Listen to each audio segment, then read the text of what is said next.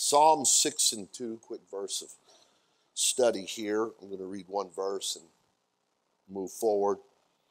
The psalm is speaking David's profession of dependence upon God and upon him only for all good. It's easy to become dependent on, especially in America, on our wealth, on our,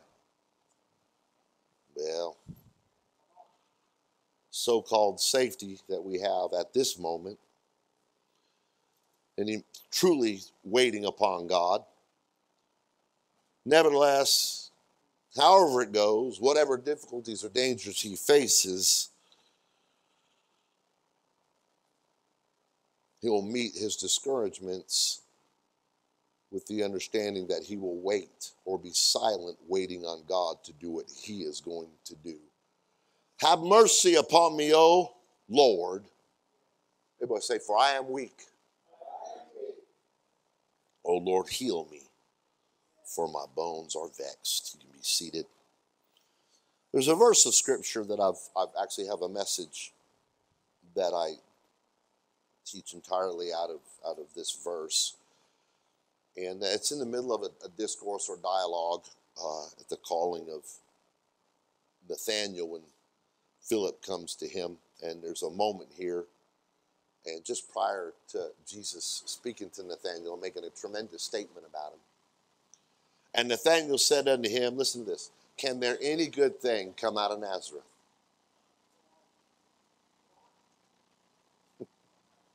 Well, maybe there's some here that doubt too. Maybe you've forgotten that he's Jesus of, can anything good come out of Nazareth, folks? Yeah. Philip saith unto him, come and see. We've got to live a life of come and see. Not of perfection, not of success, not of financial stability, not of social status, but a little life that points to Jesus. Come and see. That being said, I want to speak for a moment on the strength of weakness. The strength of weakness. Matthew 26 and 41 declares, watch and pray that ye enter not into temptation. The spirit indeed is willing, but the flesh is weak. And I've touched on this for a number of weeks now. What it's saying is, and I'm kind of playing Captain Obvious here for a moment, if that's okay. Do you get fired up to accomplish great things for God on Sunday, only to revert back to who you've always been on Monday? You long for the change. You get in the presence of God, and a Sunday you get fired up, and you make statements of validation and promise, only to get up on Monday. I call it, you're leaping on Sunday and limping on Monday. Are you hearing what I'm saying? Well, there's a concept here about changing our habits, changing our what we do to start getting a different crop. Sow different, reap different. Replace what you normally do and do more spiritually attentive things. It's kind of Captain Obvious here, but let's all give a head slap. That's not what we're doing. Write down the thoughts that you think on Sunday. Write down the passions and the ideas and the prayers that strike you and the things that motivate you while they're hot and fervent in the spirit on a Sunday. And then when that Monday morning blues shows up and you just pull that paper out and refire yourself and pray those prayers again and substantiate those thoughts from your notes. Luke 7 and 28 says, for I say unto you, among those that are born of women, there is not a greater prophet than John the Baptist. But he that is least in the kingdom of God is greater than he. Okay, wait a minute here. What are we doing? Listen, Christians or Christianity, more than any other time in history, has sought to make God in their image. There's an element of human pride, and we all suffer from it. Every one of us. It's a strangling effect on our spirit. The sad thing is a lot of us has become accustomed to our spirit, and we think that's God. Therefore, we're strangled out from really getting a dose of God like we need. Are you hearing me? We create a Savior that's a little more than a buddy that we want to tag along in our endeavors, and we wonder why we wake up on a Sunday and go to a church and you get fired up to do something, and then nothing ever changes. And 5 years rolled by and you haven't improved, you're not more spiritual, you've got nothing of substantiation or substantial effect that you've done or accomplished for God.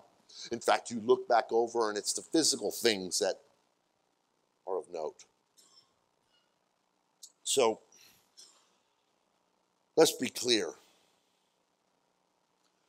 When he's talking about weakness, he's not talking about repeated willful sin. He's talking about our natural struggles. If you are constantly and willfully making the same sinful choices in opposition to God's word, you're a sinner, not a saint. Are you hearing what I'm saying? And I'm going to interject this here. This is a sermon for another day. But we don't live like this is a job interview for heaven. We don't. Jesus very clearly tells us to where to lay our treasure. Very clearly tells us what to do with our life. Very clearly has laid it out. But can we be real? Can I say something really real? We don't live like that's true. Now, I'm not going to go into details. That's for another message coming down the pike. But you need to be honest and go look in the mirror. And how much treasure have you laid up in heaven? You're so busy caught up in this treasure, you strangle the Spirit of God telling you, it's looking a little anemic up here. Can I get an amen from an honest saint of God? But if you're sincerely attempting to serve God, then in all honesty, I want this message to affect you. I'm being selective here. I'm not preaching for everybody today. I'm not trying to tickle anybody's ears today, because I want to say no matter how many times you've fallen, how imperfect you are or failed, Romans 7:19, Paul lets us know. Paul did a thing or two for the Lord. You know, he did a couple of things. For the good that I would, I do not. But the evil which I would not, that I do. Now he says that, but when you read his life, does that fit? No, because though he recognized his battle, he didn't fail to fight it. We use this as a cop-out. Man, I can't stop myself. Paul did. Because he fought the fight. See, some of us have surrendered to our proclivities. Some of us have surrendered to our likes and our wants. And we've gone ahead and tabled the things of God under the pretense, well, I'm not going to deny myself. 7:21, he says, I find then a law that when I would do good, evil is present with me. What's he saying there? Notice the option to do wrong is present, but the choice is still in your power to do what's right. He did not abdicate the choice. He emphasized it. It's going to be there, but you got to fight the good fight in your mind, in your heart. I want to do this, but I'm going to do what Jesus said. That's my whole message. Y'all stand, let's get at it. I'm just kidding. But it is. Some of us don't want to be honest about this right here. We got a lot of trophies and a lot of things in our life that we point to. Look what I did. The thing is Jesus is a, what have you done for me lately? If you don't believe me, go look at the parable of the workers. Go read your Bible. Sadly, we think that we can alter what Jesus meant. We do. Now listen. God does not demand sinners to do anything unless they want salvation. Those people, like, man, your church has too many rules. Oh, you're getting the cart before the horse. You've kind of messed up. That's kind of, it's funny, people can act like they're married long before they get married, and they got no problem with that. But, well, I'm not going to go down that road. So, for the sinner's sake, for the saint's sake, God gave us his word to show us the right choices of the righteous. They're not rules for you if you're not going to follow him. They're rules for those that follow him. It's no different than any other entity or occupation that you choose to be a part of. Your job has requirements: time, effort, task, and conduct. You are going to show up and do what they ask you to do, when they ask you to do it, how they ask you to do it, wearing what they ask you to wear. Ain't no one belly aching about that.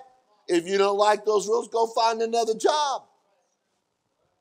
You don't have to work. In fact, start trying to change things and see how quick. He ain't a team player. In fact, while we're talking about teams, you can't be a part of a team without wearing the right uniform, being at the practice at the right time, being at the game at the right time. There's not an entity or anything on this planet that you don't, if to be a part of, that you don't have to fall in line. Yet when it comes to the most important thing you can be a part of on the planet, you ain't going to tell me what to do. That's fine, sinner. I don't want to be a sinner. I endeavor to be a saint. Now listen, it doesn't matter what's happening. This is the wonderful thing about it.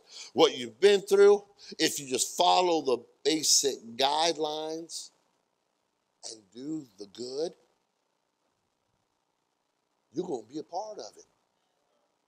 There are some of the most amazing athletes on the planet that are not a part of a team because they mess up the locker room. You can't mess up the Lord's locker room. He said, man, these things are here to help you. They're not here to hurt you. Now, if you're a sinner and you don't want nothing to do with this, fine. It's not on you. Don't. Go do your thing. But if you want to follow him, take up your cross and follow him. So, let me tell you something. Even the spirit of the world knows the difference.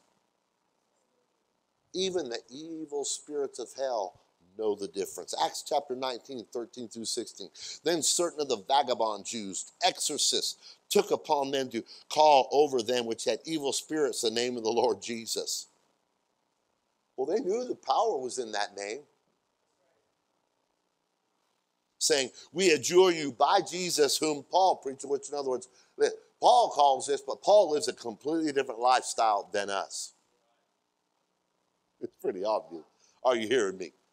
And there were 7 sons of one Sceva, a Jew, and the chief priest which did so. These are important people in their little group. And the evil spirit said, man, you know you're in trouble when the evil spirit will pipe up. Jesus I know, and Paul I know. That ought to let you know if Paul had a plan of salvation, I want that one. Some of y'all run with that in the next Bible study you teach. But who are you? And the men on whom the evil spirit was leaped on them and overcame them and prevailed them against them, so that they fled out of the house naked and wounded. Next time you got someone that gets all offended, want to leave the house of God and getting all, excuse my French, but getting all butt hurt, stop playing. You ought to tell you, stop playing church. This is for the saints. If you want to be a sinner, stop playing like a saint. Weakness is not the issue here. Choices are. Choices are. Because listen, Matthew 12 and 20, it says something. A bruised reed shall he not break. A smoking flax shall he not quench, till he send forth judgment unto victory. Wait a minute, unto victory? What victory? The victory of choosing to do right even though your weakness is present. I wanted to do that, but I didn't. Victory. I wanted a cigarette, but I didn't. That's victory. I wanted a good old high, but I didn't. I wanted to do what I wanted to do, but I showed up at work instead. Victory. These are the simple victories that transform a sinner to a saint. You're weak, it's present, but you still did that which was right. It's the difference between a good employee and a bad employee. Well, they ain't going to tell me. I'm going to get here when I want to get here. Well, you start off and that's not a very good employee. I'm going to fix this how I want to do this. I'm going to stack it. I'm going to do this how, well, you ain't going to work there very long. Why do we treat Jesus like that? Are you hearing what I'm saying tonight? Psalms 51 verse 17. David speaking. David done messed up. He wasn't living up to his calling. The sacrifices of God are a broken spirit. That's the last thing we want to demonstrate to people. We want to be proud. Every choice and everything I do is right. Come here, Jesus, my little puppy dog. We don't think that we got to get up in the morning and regard God. I'm just going to go about this, and Jesus just needs to come along.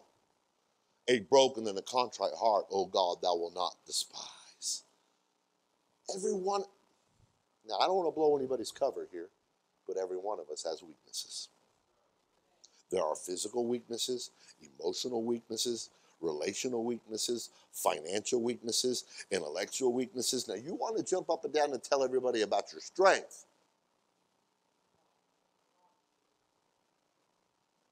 That's your pride. Stop and think about the comments that you say to people about yourself. That's your pride. There are things we can't do physically, emotionally, spiritually. We all have different weaknesses. The real issue then is not, do I have weaknesses? But rather, what am I going to do with my weaknesses? What are you going to do? You're in the house of God. You're in the presence of God. What do we normally do with our weaknesses? We deny them. Don't look at my prayer life, look at my wallet. Don't look at my Bible study teaching. Look how good I look in a suit. Don't look at my outreach. Don't look at my life. Look how well I do when I'm singing or I'm preaching or I'm doing this around the church or that. We deny our weaknesses. We deny them. We even defend them. We coddle them. We excuse them. We resent them. But most of all, we hide them. I don't want anybody to see I got weaknesses. So if we're in a conversation, I'm going to point to my strengths.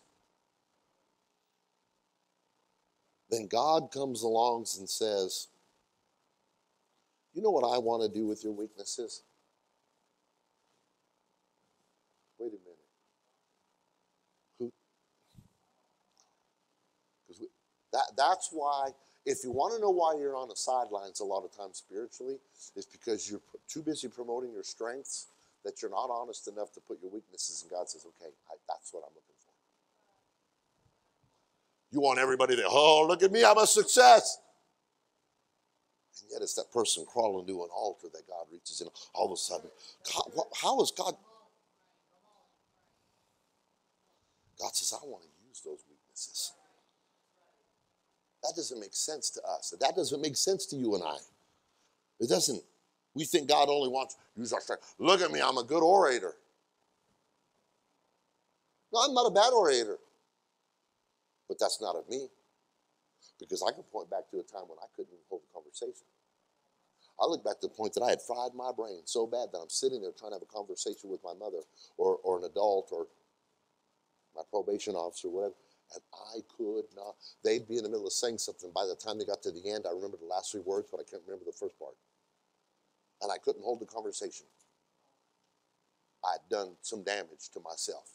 So when I get up here, this is God's glory, not Steve Crow. This is not mine. I don't care if it's finances. I don't care if it's abilities, and talents, or whatever. If you didn't do it, it was God. I give glory to God about it. But you have to give it to him. We want to come in and say, how can I can't, I'm just using what God, I can't give it back to him, it's his. Isaiah 55 tells us something, chapter 55, verse 8. For my thoughts are not your thoughts. Can I help you here? You ain't even on God's level of thinking, so stop it. Tell your neighbor, stop it. Neither are your ways my ways. Stop thinking that what you're doing is what God would be doing. That was painful, saith the Lord. For as the heavens are higher than the earth, so are my ways higher than your ways, and my thoughts than yours, Mark. I want to let you in on it. It's not so secret. God's smarter than us. I hate to hurt some of y'all's feelings, but most of the way we think that he should do some things are exactly the opposite way that he wants to do it. The Lord doesn't want to work around your weaknesses, and he doesn't want to work in spite of your weaknesses. I want to work through your weakness. The power of God in my life is that he took someone who ruined themselves and repaired them. He take a person that can't sing and can't play, and yet she's leading music in this church. Your greatest thing that you think is your strength now, if you go back beginning of your life, you can see, look, if God hadn't pulled some strings, I really wouldn't be here. So you want to really stand there and take glory and stand proud in something God gave you?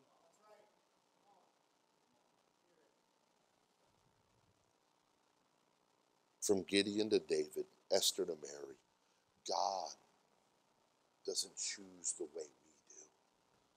1 Corinthians tells us, but God hath chosen the foolish things of the world to confound the wise. He hath chosen the weak things of the world to confound the things which are mighty. Maybe you got too big for your britches and you got tabled because you messed up and misplaced your weakness and thought it was your strength. And the base things of the world, the things which are despised, hath God chosen, yea, and the things which are not, to bring to naught the things that are, that no flesh should glory in his presence. Did you really write that check? Or did you just sign a piece of paper because God gave you? Did you really get up there and move an audience with that song? Or did you just use what God gave? Yeah, because I was weak, but I was made strong. I love the fact that God is an equal opportunity anointer. You read the Old Testament, you read David and Gideon and Esther and Ruth. God purposely works through weak people. Why? Because then it shows his power. God is not impressed with strength. We are. God is not impressed with talent.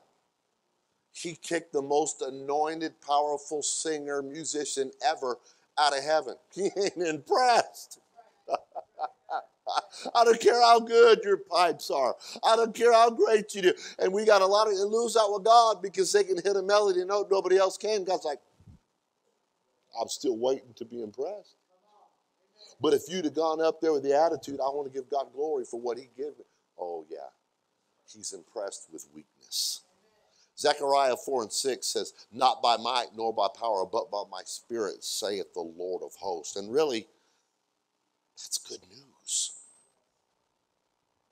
Now, if this is not true of you, then you can just omit this. But most of us are not extraordinary people. Most of us don't have physical strength like a super athlete. I'm never, Usain Bolt don't know my name. And he don't know yours either. They don't label me or list me with Einstein. I'm not a particularly smart or extraordinarily intelligent individual. I don't have a super high IQ. most of us are just really normal folks. Everyday people. Imagine when God sees our heart get kind of a little superfluous and we want to think we're somebody walking into the house of God. He goes, see, how long's a year to God? How long's a day? So you're up in here acting all something. He's looking at yesterday going, well, you couldn't pull up your britches. And we want to walk around pious and thinking we're something in the kingdom of God. He's going, holy smokes, man. So deep down, I'm thankful that he's not looking for all the best people, because 1 Corinthians chapter 1, verse 26, even Paul says, for you see your calling, brethren, how that not many wise men after the flesh, not many mighty, not many noble are called. And God said, that's okay, because I don't choose to work through natural strength. I choose to work through natural weakness so that my power can show through.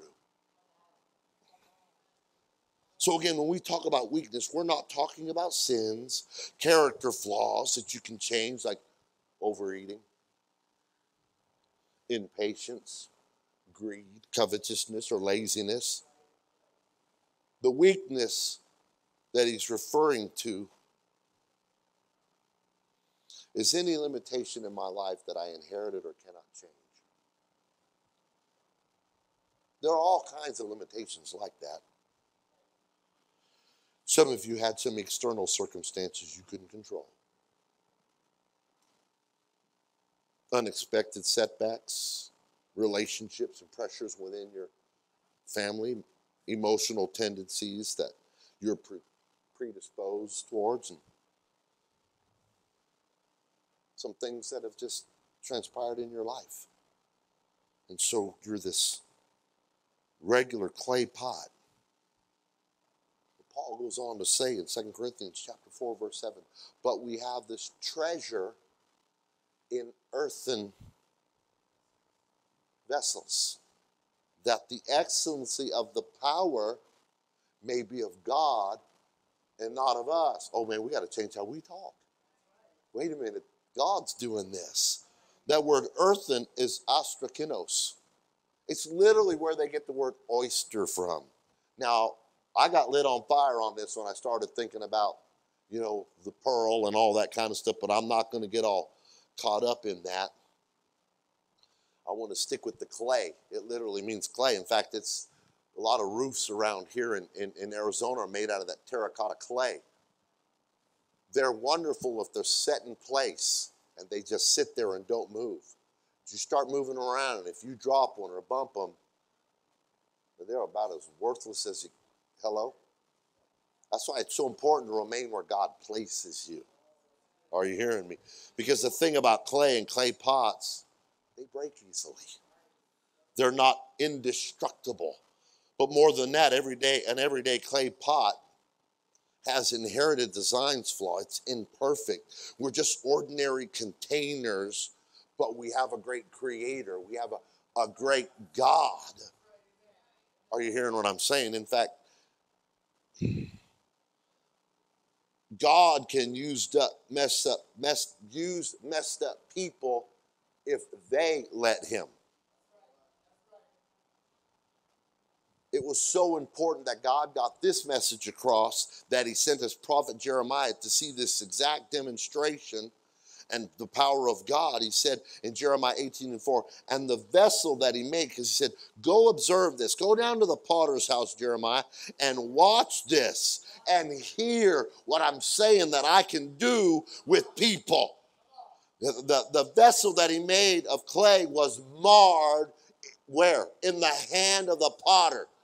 So he made it again another vessel as seemed good to the potter to make it. As long as you're in his hands, he can fix it. As long as you're in his hands, he can do whatever he wants.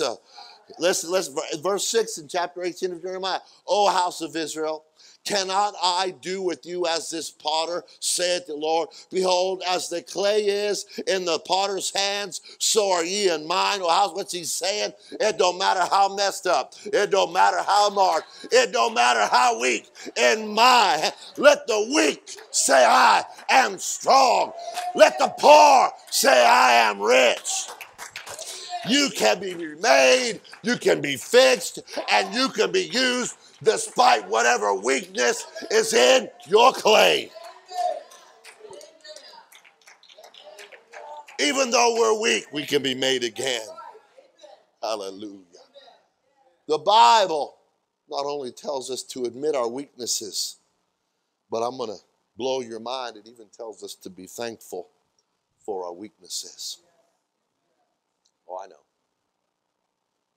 You're kidding.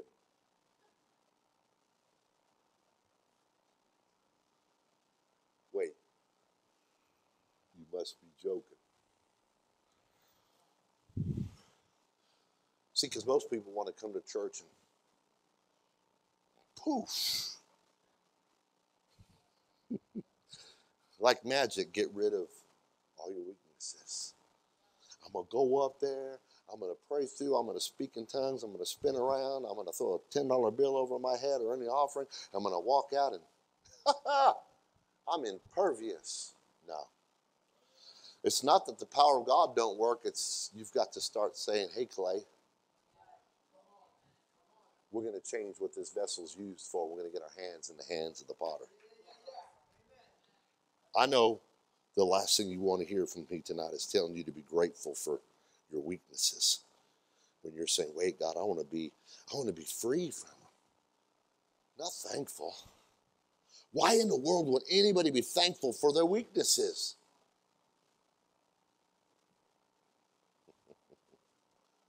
Until I was afflicted, I went astray. One of the most dangerous things is to get comfortable. One of the most dangerous things is, I really don't have nothing to pray for. I'm pretty godly. I'm pretty spiritual. I kind of don't have people. We walk around like this all the time. Yeah, Pastor, you need to have me preach and teach and sing. You need to have me. Man, I'm still waiting to hear from God on that one, but man, I'd be fine, man. Make it on time. Let me see your amen corner blow up with the move of God. Hello? And I don't say that because I'm better than you. I say it because I know what weakness I got to deal with to make it in here on a daily basis. And I'm like, wait a minute, let's be real. It's kind of like we treat them teenagers want to walk around. I can't wait to move out and get all my own stuff and do it. And then a month later, they're back in the house living with you. You thought you was? Are you hearing me? I want to say something. Your weaknesses are actually benefits. Hold on to them. Remember them. You don't go back to them. They're blessings in disguise when they're put in the right place. Remember Old Testament King Saul? He lost out when he lost the weaknesses that got him promoted. And Samuel said, when thou wast little in thine own sight.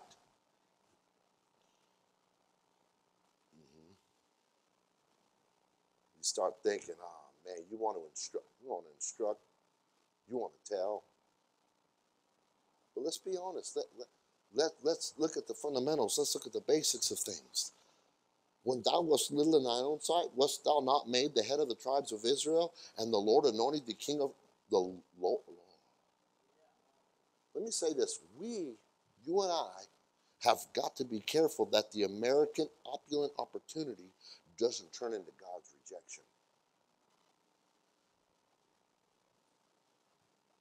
It's easy to look like you should be the chosen one by how blessed you say your life is. Are you hearing me? Because when you stop and think about it, originally, Saul was humble when he was chosen. he considered himself insignificant. He viewed himself as unimportant. God could use him, bless him, and make him a powerful king. But the problem was he didn't maintain that mentality. He got too big. He forgot where he came from. He forgot that, you know what? You was looking for donkeys when I called you, boy. In fact, you didn't find them. They was already back at Dad's house before you figured it out, slick. So before you run around telling God how to do things, remember, you couldn't even find a couple of donkeys.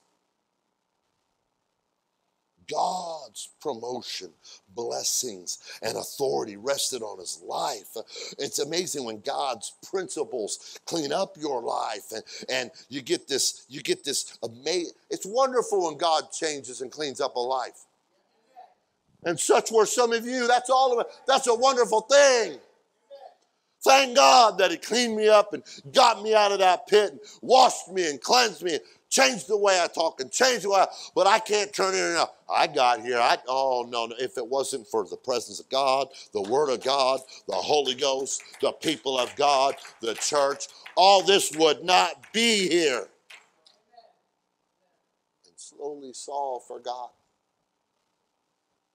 And he changed his heart and focus, and he literally destroyed his own walk, his own calling with God for the things of this world. He was too big to serve, so he was too small to lead. He lost his weakness and became lost. He lost what he really was. God's not going to kill your twin. He's not going to kill your old self. You have to. You have to turn around and say, I know I want to do this, but that ain't right. I'll do this. I've heard it before. I've heard young people. I've heard myself. I want it so bad. But that's, pick up your cross. I can afford it. I got the time. Have we forgotten where we were dug? Have we forgotten what our desires and our flesh? Have we forgotten? And have we traded what America provides to us at the cost of our calling?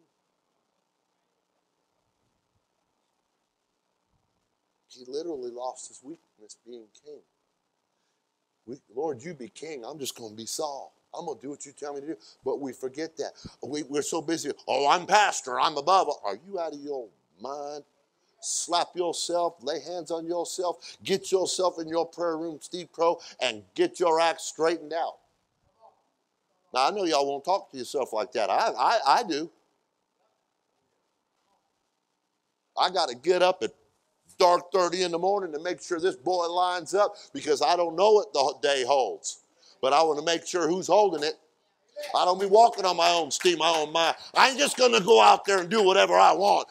God, guide me, order my steps, change my day. I'm weak, but you're strong. 1 Corinthians tells us in chapter 1, verse 25 and 26, but because the foolishness of God is wiser than men. Look, stop arguing passively with God. Stop going about your business and ask God what you need to be doing. If you're truly spiritual, he can order your steps. Well, I don't want to be ordered. Then you don't want to be a saint. And the weakness of God is stronger than men. For you see your calling, brethren, how that not many wise men after the flesh. You better know this word better than that world. You better live this word better than the world. I don't care what you got, how much, what looks. I don't care about any of that. What paper you got on the walls. I don't want to mind the things of the flesh. I got to live in it enough. I'm weak enough. It's a struggle enough. God, I tell you what, God, I'm weak. God, I need you. That's why he says, not many mighty, not many noble are called. One of the greatest killers of God's people, and there's multiple warnings on the subject, is pride. And we are prone to pride. We try to hide or extinguish our weaknesses in order to portray strength. When really it's God's influence that makes the difference. That's why we turn around like Saul in utter amazement that he just killed a giant he wouldn't dare face with a boy. 2 Corinthians 12, 9 through 10. And he said unto me, here's Paul. Remember the guy does all that stuff? We're going to read that in a second. My grace is sufficient for thee. Is it? When you're weak and it ain't going your way? Is it? For my strength is made perfect.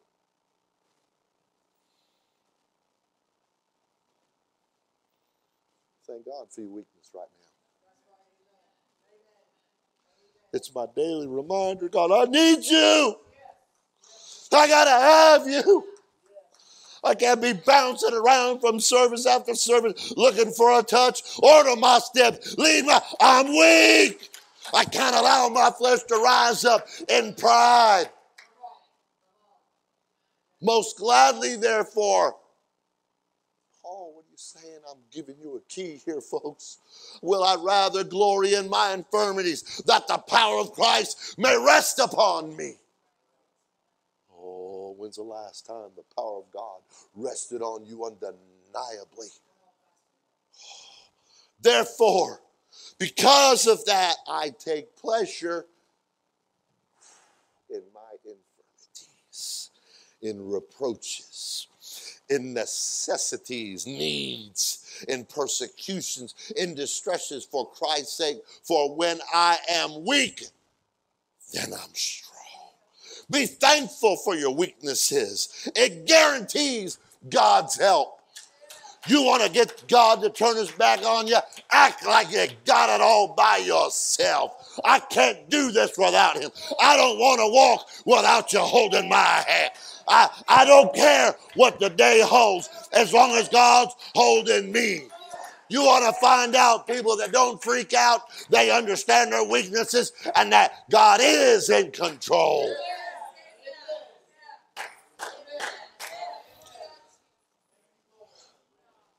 Thank God for my weaknesses. It guarantees his help. He's drawn to that vacuum of a need. But you get up, just get going on, dude. You don't ask God about this. You don't ask God. You just roll. Well, this is not a church. Are you out of your mind? Aren't you a church thing? Oh.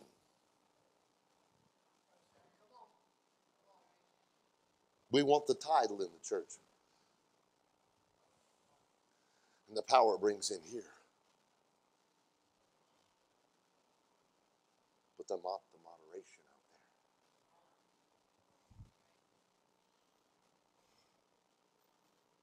Our weaknesses helps us to do the very thing that Jesus does. Value others. You want to find out how much God you are? You value others.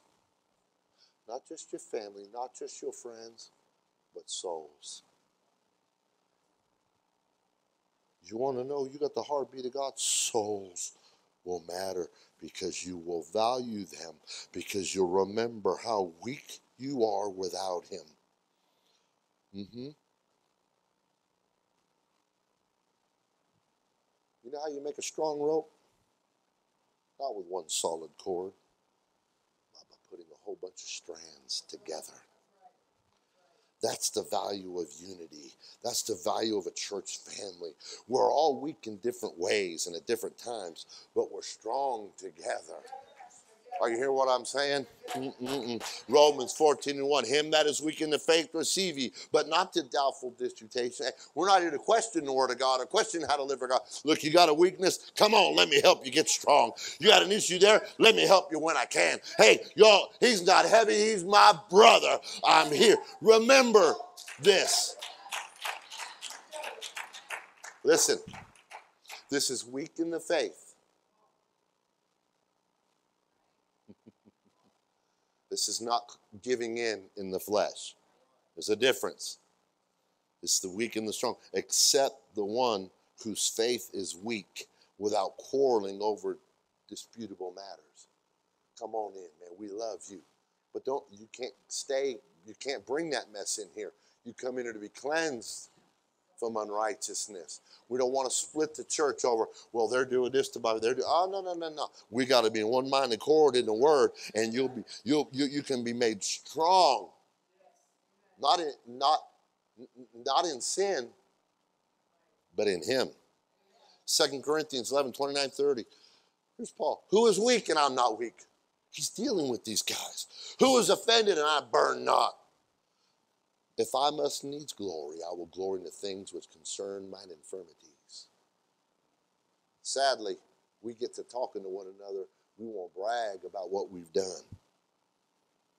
But Paul tells us something in 1 Corinthians 9, 22, and you'll hear Pastor speak this and quote this all the time, because if you're going to have a heart after God, a mind after God, and you want to be anointed after God, to the weak become I as weak, that I might gain the weak. I am made all things to all men, that I might by all means save some. You want to know what the greatest thing your weakness gives you? A ministry. The moment you get too strong for who you really are, you're going to lose your ministry. And we all have one. Oh, well, I guess I'm just out. I guess I'm just retired. I guess I'm just done. I guess I'm not good at it. No. Get back to being the weak person you are. The more you need God, the more you pursue God, the more you desire God, the more you get God. And all of a sudden, let the weak say, I am strong in the Lord. God didn't put us on the earth to live for ourselves, but for people. Your greatest ministry will flow out of your weakness. Your greatest life message is going to come out of your deepest hurt. The very thing that causes you the most grief and pain, God will use as a message to other people to encourage them. God didn't bring you through that so you can brag about what you got or to be a show off. That's not what he did for it to glorify you. Listen to this. Don't hide what God's done for you. Matthew chapter 5, 14 through 16. Ye are the light of the world. Who? Who? The saints of God. A city that is set on a hill cannot be hid. Neither do men light a candle and put it under a bushel, but on a candlestick, and they give it light unto all that are in the house. Let your light so shine before men that they may see your good works and glorify you. No. Glorify your Father which is in heaven. God pulled you out of nothingness, and God took us all and pulled us off the streets and out of the gutter and out of homelessness or out of the poorhouse or out of whatever. The thing you're most embarrassed about, the thing you're most ashamed of, the thing you don't want no one to know, that's what God wants to use to encourage others that are in that. Hebrews 11 says in verse 32, and what shall I more say? For the time would fail me to tell of Gideon and of Barak and of Samson and of Jephthah and of David also and Samuel and of the prophets, who through faith subdued kingdoms, wrought righteousness, obtained promises, stopped the mouths of lions, quenched the violence of fire, escaped the edge of the sword, out of weakness were made strong, waxed valiant in fight, turned to flight the armies of the aliens. God uses weak people. He turns weakness into strength. The stuttering Moses. Anger was Moses' greatest weakness. He killed an Egyptian, broke those tables of stone, smote the rock twice. Yet only he and Jesus are called meek in the Bible. And meek literally means anger under control.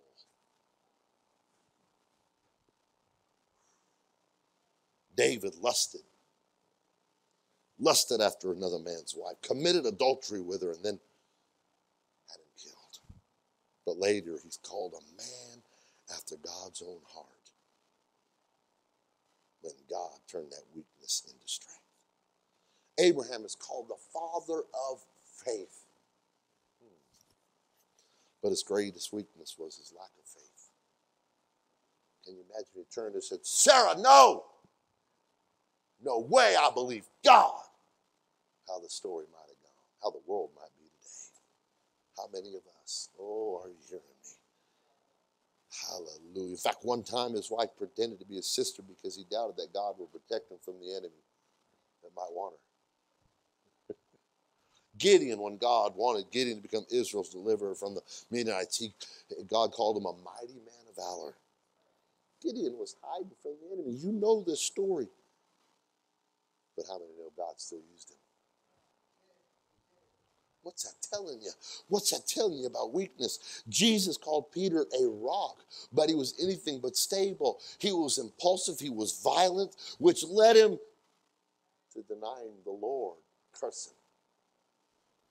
But look at him on the day of Pentecost after God turns his weakness to strength. Jacob was a deceiver, a manipulator, and a schemer. In fact, he made one mess after another, and he always ran from it. He basically was running his entire life. He was a scoundrel. He was a liar. He was a turncoat. Until the night he wrestled with God. He said, I'm not letting go. I'm not running no more. I'll not let you go till you bless me. And God said, okay, now that I got you to stop running, I'm going to take your weakness and now I'm going to bless you. And he touched Jacob at his greatest point of strength in his leg. You ain't running, boy. And forever after, he's going to walk with a limp as a reminder. I'm blessed because I'm weak. Oh, to have a constant reminder to depend on God, our own experience. Whatever that pain is, whatever it is that you went through that you want to hide or you have bottled it up. Maybe you gotten bitter at God or bitter at the church or think maybe God failed you. That's the point I was trying to bring out. There's your greatest ministry right there in that weak spot, in that painful spot. You would be mighty and awesome and powerful in the hands of God. If you'd be honest in the weak place. If you want to have a Christ-like ministry, which means other people will be helped, encouraged, and healed by the wounds that you suffered in your life. Well, Jesus received wounds in his body that we benefited from. And if I'm to be like Jesus, let's stand. You tuck it, you hide it. God doesn't want that. That city that's set on it, he places you there to tell.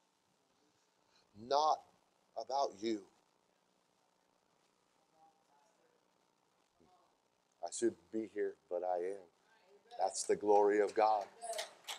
Everything in my life, everything that I've been through, everything, I can't make it without it. I'm weak. But I'm still here because of the glory of God. What's the personal bottom line for each of us today? I would encourage you. Stop using your weakness as an excuse as to why you can't do anything for God. It may be the very thing he wants to use to bring glory to himself. You know, we all need a little encouragement. I get that. Joel 3:10. Beat your plowshares into swords and your pruning hooks into spears. Let the weak say, I am strong. Philippians 4:13. I can do all things through Christ which strengtheneth me. And I want to close this down with Isaiah 40:28-31. Hast thou not known? Hast thou not heard that the everlasting God, the Lord, The creator of the ends of the earth fainteth not, neither is weary. There is no searching of his understanding. He giveth power to the faint, and to them that have no might he increaseth strength. Even the youths shall faint and be weary, and the young man shall utterly fall. But they that wait upon the Lord shall renew their strength. They shall mount up with wings as eagles. They shall run and not be weary, and they shall walk and not faint.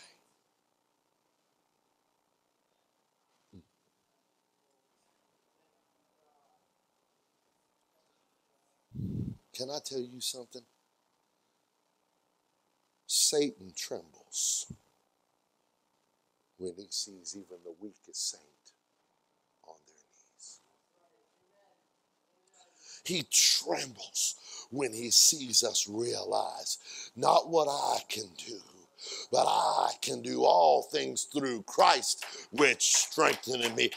Watch me, old devil, when I put myself down on my knees in front of God and everybody to let the whole earth know I need God. And when me and God get it together, there are kingdom, the gates of hell cannot prevail against the church.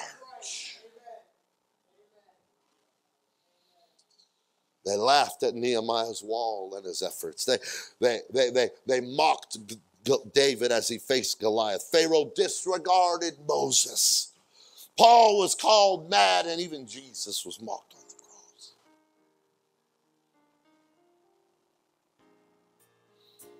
Let the weak say, I am strong. Let the poor say, I'm rich. Let the blind say, I can see. It's what the Lord has done for me. Why don't we talk?